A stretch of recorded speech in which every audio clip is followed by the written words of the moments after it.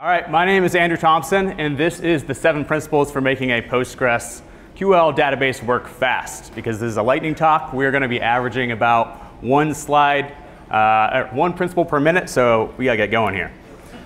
All right, so starting off, principle number 1, good relations begin with truth. What I'm saying here is that means that if you want to scale, troubleshoot, maintain your database fast, you can't be tripping over leaky, bad data abstractions.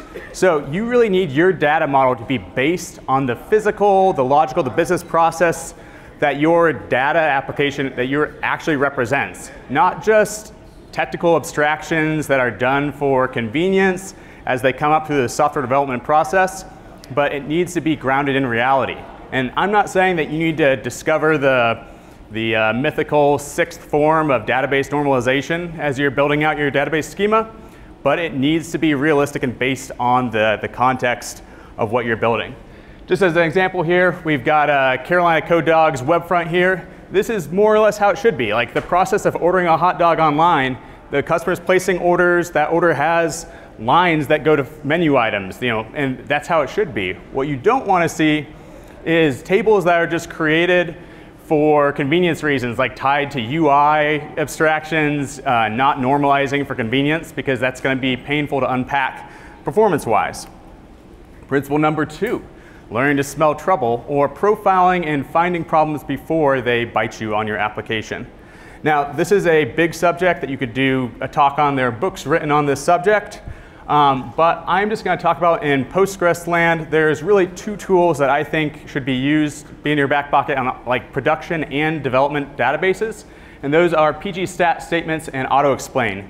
These are both extensions that run on your Postgres server. And so they will need to be loaded, configured, turned on. But once they are running, pgstat statements creates a new table that you can query with SQL. And you can find out about how fast your queries are running, which ones are thrashing disk, causing I/O problems, or have really slow and fast execution times. So this is very helpful. Auto-explain, it's kind of in the name. If you've ever used an explain statement to get the query plan for one of your queries, auto-explain does it automatically. Whenever a query crosses a execution time threshold that you set, what you consider to be slow, it will log out that query plan so you can see what was going wrong at the time it happened.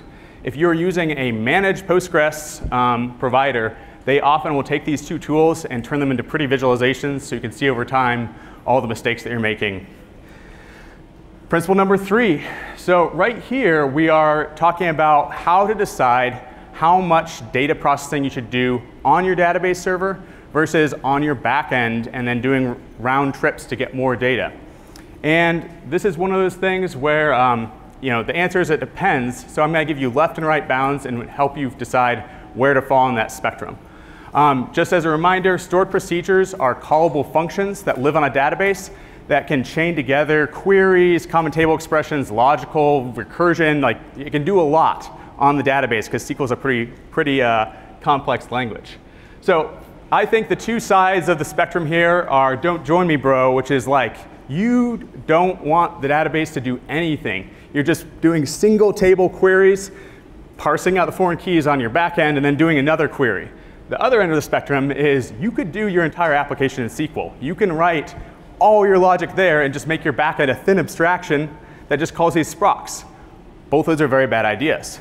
So to help you decide where you want to fall on that line, I think there's really 5 factors you should consider. There's the developer SQL fluency. So even if you have this God mode sproc that does this critical function, but there's only one developer on your team that can understand it and fix it when it breaks, that's probably not a good idea because you have a single point of failure tied to a limited development resource. Also, if you have slow network latency between your backend and your database, you might want to get more done per call, and so sprocs are a better option. Similarly, how you're hosting it. If you're self-hosting, if it's on a managed platform, how much flexibility you have to be able to scale up when load gets heavy. If you're inflexible, doing a lot of work on the database is probably a bad idea. And then finally, do you really need all that speed of data operations that the database can provide, or is it something that's more of an async load that can be done on the back end without bogging down your database? Principle 4. So when we talked about profiling, you're going to surface slow queries that might be able to be fixed by just writing better SQL, but oftentimes you will need to write an index, which is sort of like a table of contexts, to help the storage engine grab the data faster.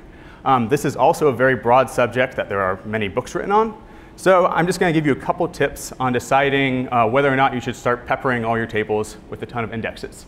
And the first one is just you really should understand the use case, not just the slow query, but how is this being used? Is this blocking UI? Are there related queries that are looking for the same types of information? What's the sequencing of it? Because that's going to help you craft a smart query. Similarly, before you just start writing them and committing them to prod, understanding the mechanism of how those indexes work, especially multi-column indexes, and whether or not the storage and the query planner is going to use them is really important. I would recommend a book by Tobias Petrie called Indexing Beyond the Basics. This is a good just like short crash course that can kind of get you up and running on writing your own. And then finally, every index is actually going to slow your database down ever so slightly. And so large indexes and too many indexes, you may have been doing it for the right reasons, but you can actually affect performance by going overboard. So just as a quick quiz here, if we have this table here, which of these 3 indexing patterns would be the correct way to do it? You don't know. It doesn't matter. The only thing we do know here is that Barry Jones loves Visual Basic. So principle 5. So eventually, you're going to find that that server is getting crushed by traffic, and it feels like it can't do it on its own. So what do?